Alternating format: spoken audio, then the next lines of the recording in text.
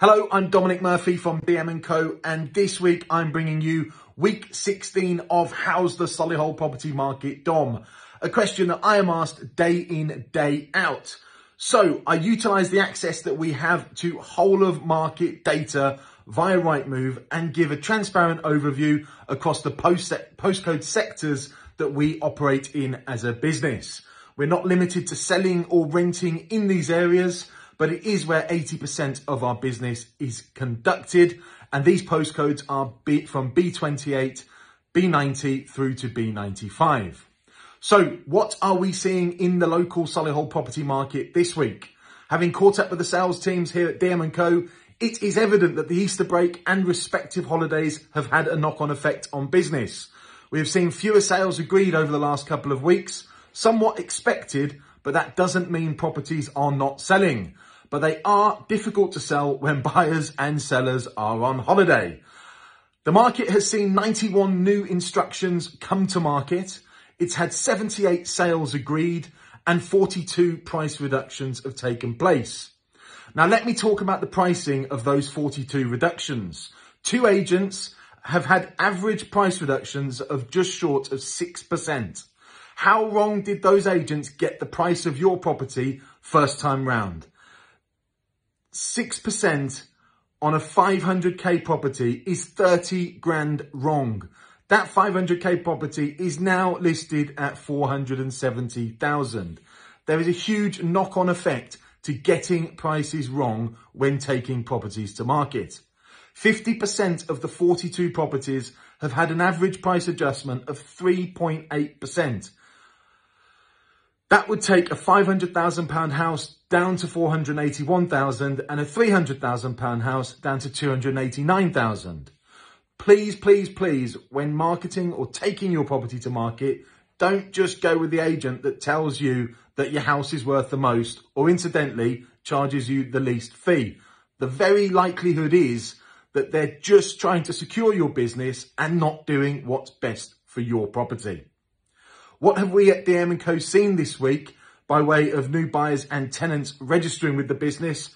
58 new buyers, 37 sales meetings or valuations, 133 viewings and 9 sales agreed. In lettings, we've had 43 new tenants and 6 properties have been moved into. I'm now going to look at the questions that have been posed this week.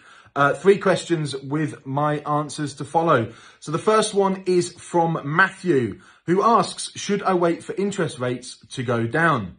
Well, interest rates are coming down, although that is not reported in the media quite as often as the doom and gloom of the Bank of England base rates likely increase. Virgin Money this week has released a 3.79% product. Now, here we are in April of 2023. Back in October, I took a mortgage out for a 5-year fix at 3.5%. So not too dissimilar to how things were 6 or 7 months ago. Will they come down further? Who knows? But there is pressure on the mortgage market to see further reductions in the interest rates being offered. I do expect the Bank of England rate to rise at the next Bank of England meeting. How high will it go? I think it could go as high as 5%, not in this jump, but I would certainly expect another 0.25% increase. Right, secondly, sorry, my paperwork isn't quite as neat this week. The second question is from Kate. Kate asks, is spring typically still a good time to sell? Well, I think we're back to a seasonal market, really. Transactions have fallen across the UK, and we too are feeling that in the local Solihull property market. Sales agreed are down year on year, but of course that had to be expected. And we're now at the sort of pre-pandemic 2019 market conditions. If your pricing is not ambitious, then you will sell at any time of the year. Typically, that pool is larger in spring, but then of course there are also more properties to choose from. So to summarise, is spring a good time to sell? Absolutely. And we are seeing evidence of plenty of people coming to market and looking to sell. The final question is from Steve. Steve asks or says, I'm struggling to sell my property. It's been on the market for a couple of months, and after a few viewings, I'm not getting many people through the door. Should I change agent? Well, there can be a number of reasons why your property is failing in today's market. If you could send me the address, drop it in a link or an email, or fire it across to me on socials, I'll take a look at it and give you my overview from behind my desk.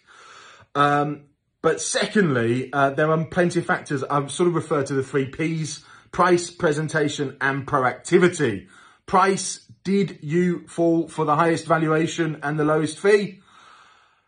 Presentation: does your property look its best at all times?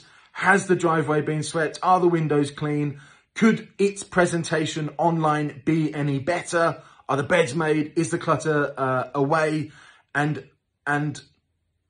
whilst we all become used to the way that we live in our homes, are you taking that extra hour before viewings to spruce your property up?